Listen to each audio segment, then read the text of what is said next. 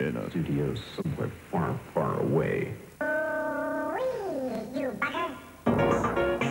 Picture this. Picture this.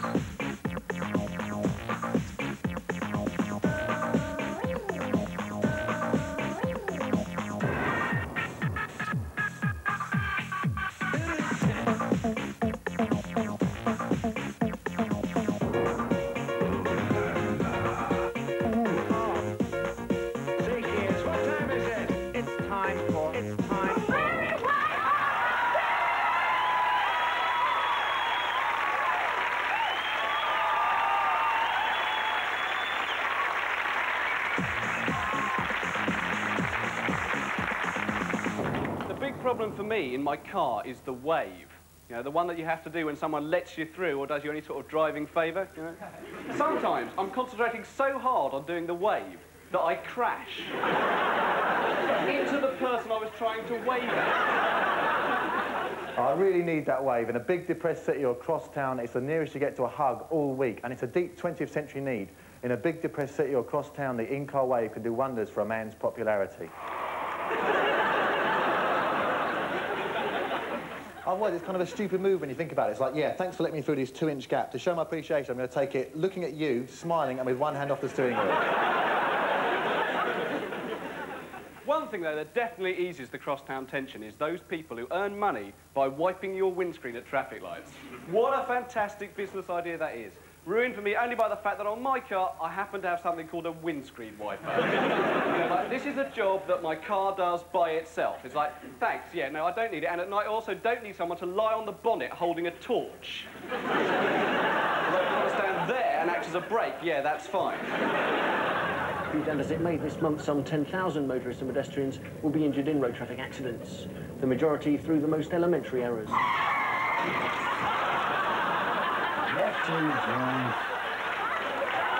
car I once had, a Toyota Corolla, was, between the months of January and April 1989, used by the local tramps as a knocking shop, right? And general house, right? So many tramps did this that I started to think, has it been recommended somewhere?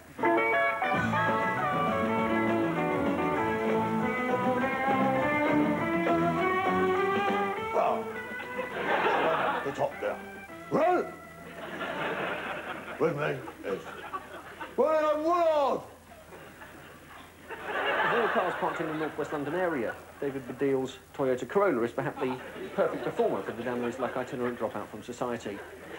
Once inside, this ashtray doubles as a toilet, whilst persistent vomiting. This armrest will eventually soften to form a nice pillow. Well, that's just about it from Top Gear. Next week, we'll be asking if you've shat on the back seat. Does that mark it out as your territory? Goodbye.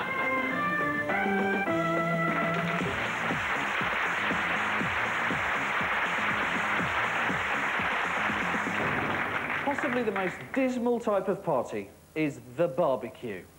These are popular in Australia, where a burnt lump of half-frozen chicken constitutes haute cuisine.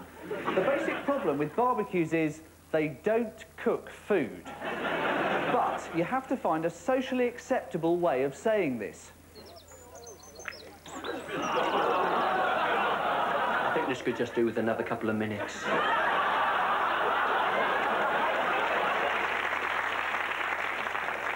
But even worse can be those family get-togethers. The annual Christmas party can be worst of all, especially for children. Seeing adults act like children. Back is raincoat, blow him out, just look him in the eye and simply shout. Enough is enough. Ain't no one no more love. Enough is enough. I want you now.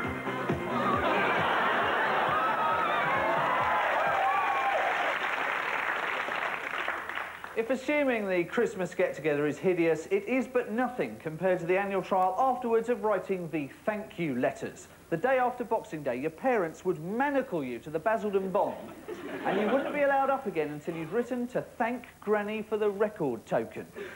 Now, the problem with this was that Granny, like all older relatives, had a concept of the value of money that was permanently 20 years out of date. There you'd be, writing a thank you letter that went, Dear Granny, thank you for the record token. I look forward to spending it. Love, Hugh. when what you really wanted to be writing was, Dear Granny, please try and understand the concept of inflation. This won't even buy me a single. Still, never mind, I've cashed it in and I'm using it as down payment on a Mars bar. Love, Hugh. P.S. Britain has now gone decimal. as far as grandparents and parents are concerned, you never grow up. When you go back home for Christmas, it's assumed that you're not going to help with anything unless asked, even if, in fact, you're offering.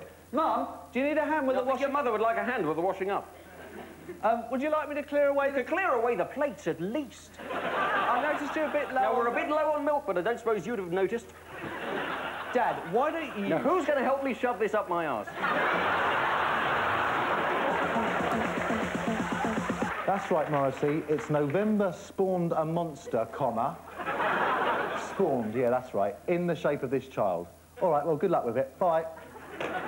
I'm really grateful my neighbours still said hello to me this morning, because they hear all these noises, shouts and screams coming from my flat. Like last night, they must have heard me going, no! Oh, Jesus Christ, no!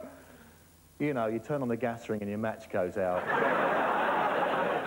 I'm so bored and tired of everything. I've reached that age, 20-something, and you look around and you think, damn, this is what the planet's like, and what, I'm just expected to carry on living for decades more. And I think, Jesus, if just neutral things are doing my head in, like looking both ways before crossing busy roads, or nodding in conversation. Yeah, yeah, yeah.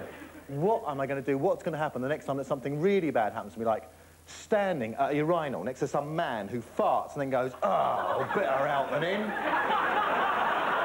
I just can't take another night like tonight, you know, on my own. Oh, hello, is Rachel there, please? Well, tell your daughter to phone me when she gets in. It's Robert, yeah. Thank you, bye. Yeah, I'm gonna claim the bitch. Gonna make the bitch mine. Yeah, I'm gonna tell the bitch. Yeah. Hello, Robert. Are you still there? Oh, dear.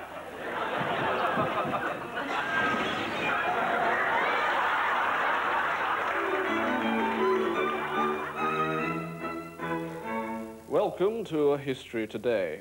With me in the chair today is Professor F.J. Lewis, Emeritus Professor of History at All Souls College, Oxford, and we will be talking about British history between 1931 and 37, the austerity years, and principally the effect that rationing had on changes in government at that time. Professor Lewis, I wonder what you feel the nexus of cause and effect to be here. You see that Eddie the Eagle Edwards? Yes? That's you, that is. That's your mum. See that Peter Beardsley? I'm aware of him. That's your girlfriend, that is. Oh, ha. You see that old lady over there? Yes? You love her. I don't. Psst, boy, excuse me. He fancies you. You see Thora Hird? I'm aware of her work. You fancy her? Oh, you are her. I'm not. I'm bloody not. Ah, well, How could you say that? you are her. Everyone thinks you are. She's like your best friend. Well, thank you, Professor Lewis. And You're gay, you are.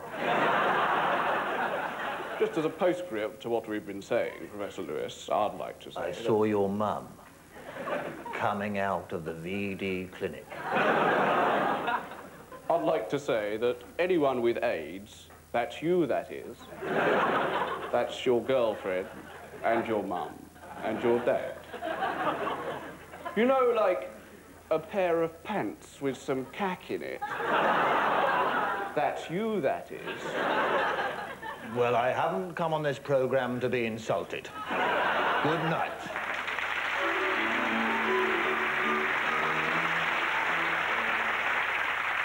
Things people say to the television. Number 6, Dad's Army. He's dead. He's dead. He died first, didn't he, that one? Dead. dead.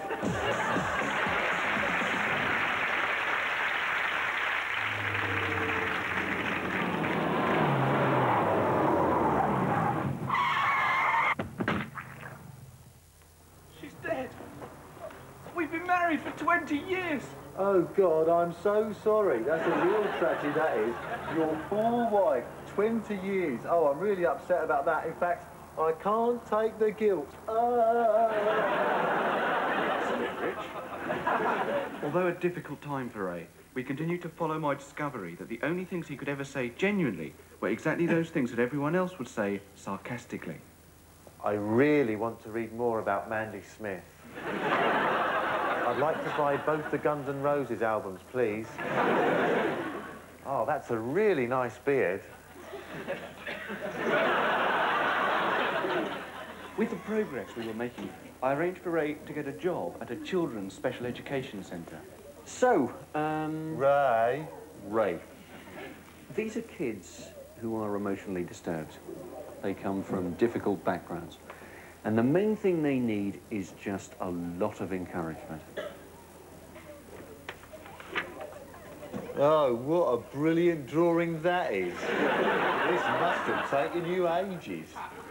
You'd never guess this had been done by a remedial.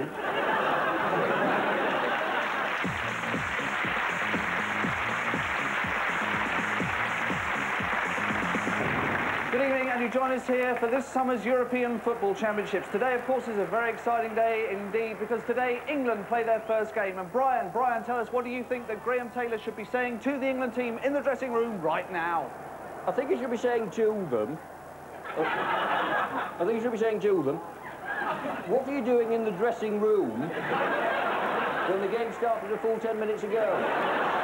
If he doesn't tell them that, they're going to lose. Probably very sound advice there, Brian, because down there, England, of course, play Herzegovina, and on the ball for Herzegovina, it's unpronounceable-ovich. This man is unbeatable in the air. Fortunately, at the moment, he's down on a football pitch where he's completely useless, and England have the ball. Platt knocks it square. That's going to make it very difficult to kick accurately. And sure enough, Herzegovina have scored! Oh, D-I-S-A-S-T-E-R-F-O-R-E-N-G-L-A-N-D. And that could spell disaster for England.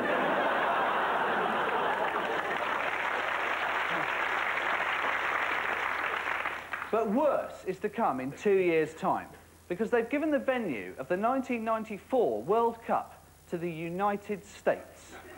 And football there means American football, which I can't even understand. Basically, it seems to be like a game of rugby between two teams of motorcycle messengers. Wait, how the Americans are going to stage a World Cup is beyond me. Hi, welcome back. I'm Dwight Spiegelhacker. Coming up later, truck racing from Iowa, World Series baseball with the Minnesota Airheads and the LA Crack Dealers. But first, World Cup Socher. Well, it's England versus Uruguay, and with 10 minutes to the timeout, it's 1-1. The star so far is the spearhead of the offensive line, Barry Spinnaker.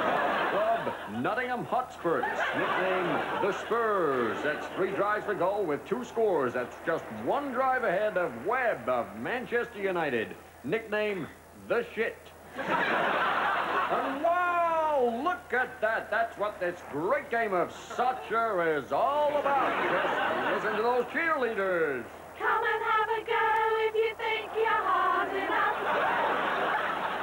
And this is tremendously exciting. The score is still 1-1 with a free kick against England with just 30 seconds to go. The excitement here is unbelievable.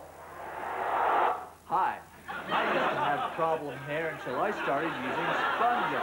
The all-in-one shampoo, conditioner, kettle descaler, body lotion, and spermicide with the great smell of anchovies. Sponjo, official male hygiene product supplier to the World Soccer Cup. I tell you, Gaza is well out of it if he leaves this country, well out of it. I mean, yeah, I know people say, well, if he goes to Italy, it might psychologically unsettle him. Yeah. Like he's really well balanced now, yeah. He's well out of it because we don't deserve in this country, because on a Saturday afternoon he'd do some brilliant piece of heel-toe magic that would set the Paxton end on a roar, And like a really witty thing as well that will make the crowd feel like an audience, and then cut to Bob Wilson in the studio saying, well, he's a good footballer, but he should try and be a bit more of an old git like me. You know, I continued on pages 33 through 35 of Sun Sports. Some past bastard like Kevin Keegan said, well, he's a good footballer, isn't it? By the way, Kevin Keegan, you said those muggers who attacked you with baseball bats didn't know who you were. Oh, chinny reckon. They knew who you were. Oh, sorry, Kevin, I thought you were a seal. Sorry. They knew who you were. It's just that some people in this country have got very long memories, Kevin, and they remember the header that you missed in 1982. I mean, that we didn't go to the World Cup finals. Trevor Brooking had just floated in the most beautiful, cultured 5 O-levels and no bookings cross off his entire career. It beat the keeper. You just had to tap it with your head and it would have gone in. But you had to be flash and give it the old brr. And you missed. We didn't go to World Cup. I'm just amazed the baseball bat's connected with your head, Kevin. And now we are going. Looks like someone else is going to spoil it for us. Yeah, Graham Taylor and his experiments. Well, you've got to experiment, haven't you? That's why in goal, I'm trying Gloria Hunniford, because we've not seen her potential there. Then at full-back, I'm using the Terminator with his delicate first touch. At 3, we need a real expert reading the game, Jim Rosenthal. Then for his flair and ball skills, I'm picking Jeff Thomas. At 5, Gordon Banks. Now, I know he's a goalkeeper, he's got one eye, and he's 54, but he's not been tried outfield, and you've got to experiment, haven't you? At 6, I'm trying Phil Collins, because of his obvious love of early Motown, and that's an untried quality at international level. And number 7, M. Khan, because he's bent. And at 8, a man who's used to wearing the armband, Private Godfrey off of Dad's Army. Now, that's also because he's dead. Then at 9, because he's good in the air, Zebedee. Now, that's not the one from the Old Testament, that's the one with the spring in the moustache. Now, remember, all these players are trying to book their flights to the States, so at number 10, Thomas Cook, and finally, on the wing, the school spanner.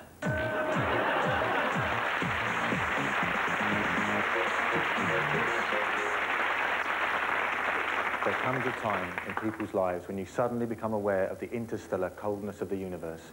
Suddenly, all action seems futile as you realise you're just an ungainly collection of molecules forever dying, and that despair is, and always will be, the only truth.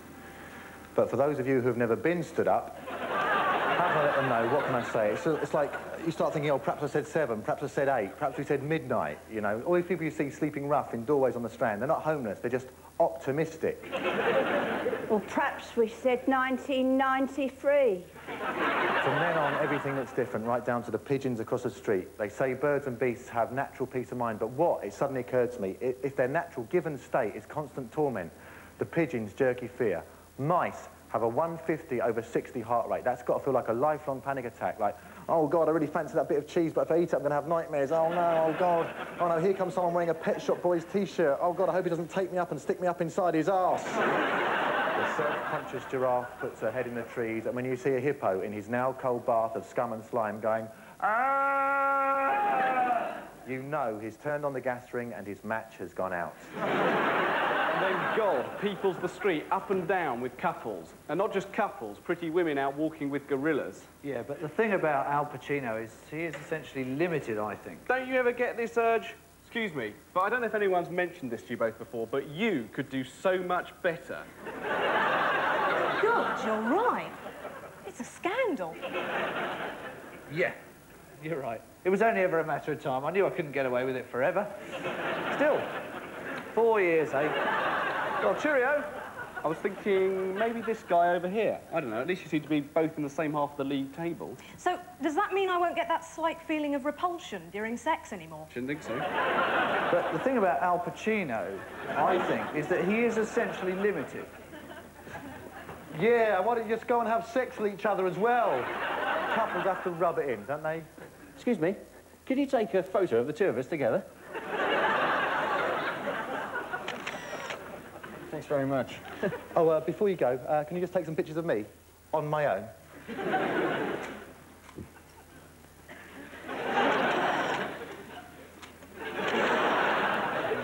Thanks. Sorry, I don't know if anyone's mentioned this to you both before, but you could do so much better. I was thinking maybe this woman over here.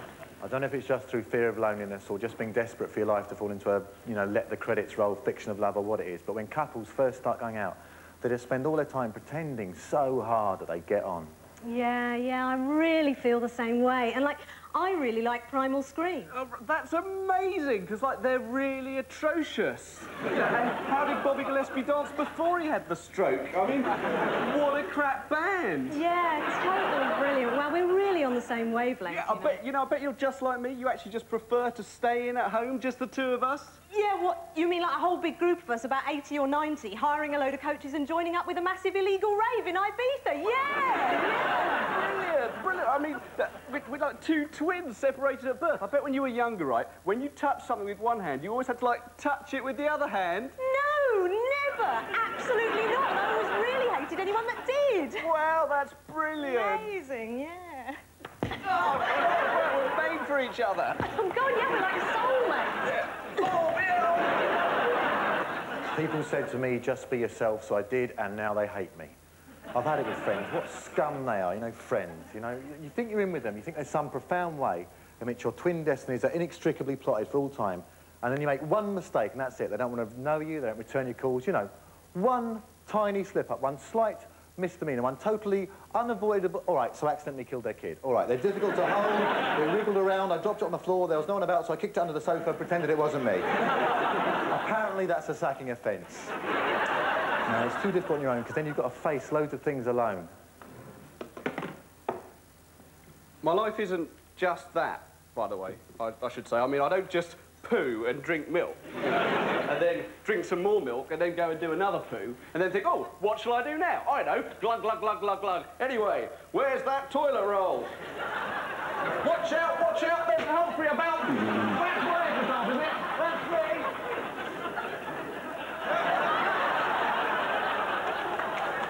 Has someone left these? Lovely. Milky, milky. Still, you come back from the long waste of the evening thinking, I'm not really that lonely. There's obviously some good explanation. She's going to call any minute. Ah.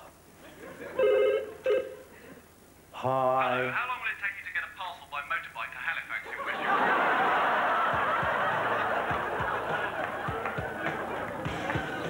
Bang, bang, wallop. What a picture. What a picture. What a photograph. There stood Eve, there with nothing on, face all red and her fig leaf gone. Clap hands, stamp your feet, bang on a big bass drum, rum tiddly pum pum pum pum. Stick it in your family album. Well, later on, Eamon Mills will be dropping in to talk about the new travel show, Uganda the Hard Way. But right now, it's time to see what spring has brought us in the greenhouse with, as ever, our old chum, Colin Ditchmore. Hello, Colin. Hello, Ivan. Well, as you'd soon enough be able to tell if we stepped outside, it's a bit nippy out. But whatever the conditions outside, it's always a joy to come in here, where 4 years' effort has created a flourishing ecosystem. This week, I'm looking at tomatoes, and a mistake too many people make is using cheap cane. As you can see, this one here's got broken at the tip. Someone must have trodden on it or something. Whereas... Oh, no, is it? Oh, shit! I knew we were going to use it to grow vegetables up and everything! Ivan. Do you think someone trod on it, Colin? Well, yes, perhaps. I don't know. Scumbag! 4 years effort! It's all going to be a bit tricky! It's got so tricky now! God damn things have got so tricky! I just don't understand what you're trying to achieve in here, Colin. It's a flourishing ecosystem in here! Ivan, I think I can still use the garden cane, though. Can ya? Yes. Look. Yes! You can still use it to grow vegetables up and everything!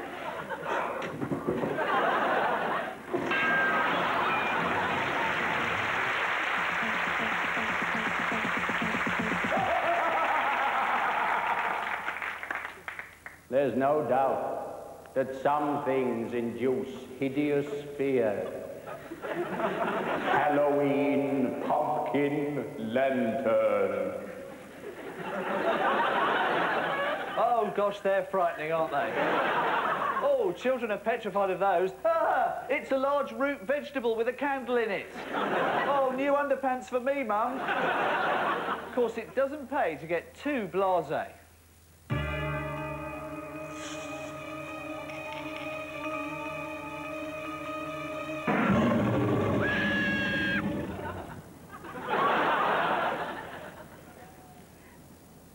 I think this could do with just another couple of minutes. Vampire! Yes, the British film industry collapsed largely because Hammer Films insisted that vampires were scary. But how can you be scared of anything which is in itself most terrified of garlic? Vampires are petrified. Ah, it's a small root vegetable without a candle in it. And surely this must mean that vampires must be petrified of pretty much all French cooking. Like at the end of Dracula Has Returned from the Grave, Peter Cushing is killed by the hero, revealing that round his neck he is wearing a casserole of chicken in white wine with wild mushrooms. While in the classic Nosferatu, Prince of Vampires, the heroine always sleeps with a large piece of pork marinated in brandy.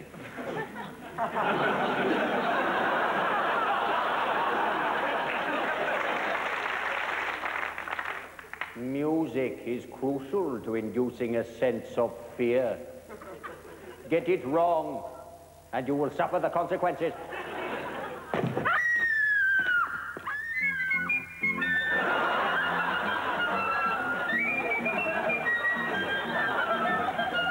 But the whole of post-war culture has been overshadowed by one overriding fear.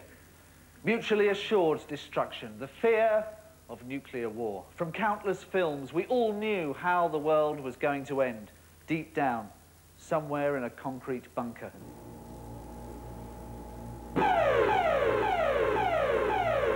Yo, Steve boy, looks like we got ourselves a condition red. We are at DEFCON 1. I repeat, this is a war situation. Oh my God. This is not an exercise. I repeat, this is not an exercise. Initialize missile armor procedure on command. Check. Confirm target trajectory codes. Check. Confirm nationality of Evan Lendl. Check. Queen 2. Check. Do you take cash or? Check. Bend over 10 times and tuck your toes. This is not an exercise. I repeat, this is not an exercise. But in just 2 short years, all this has come to an end. The Cold War is over, the Soviet Union no longer a threat. But the Pentagon is hanging on to those bunkers. Fancy a cup of coffee? Well, Steve boy, looks like we've got ourselves a coffee-making situation. We are COPCON 1. We are making coffee. Oh my God.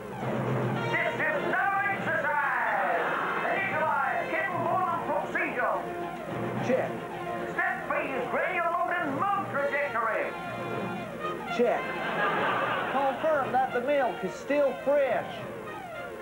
Check.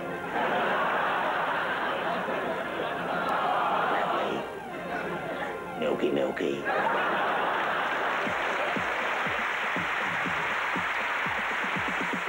And Stephen Hugh joined Jasper on BBC One shortly for some premium quality canned carrot.